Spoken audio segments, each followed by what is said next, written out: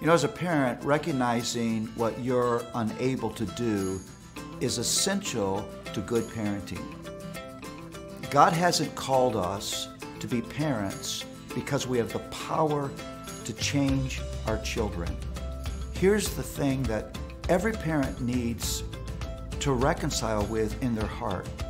We have no ability whatsoever to change our children, none. Again, if we had that ability, the person and work of Jesus would have been necessary. You see, we don't have that ability, and if you tell yourself that you have the ability to change your children, if you don't surrender to the reality of your inability, you will end up doing things that you shouldn't do.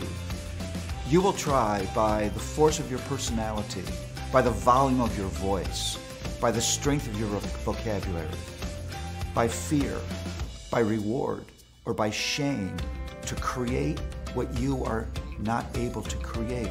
And as you do that, you will put tension and distance and discouragement in the context of your relationship with your children.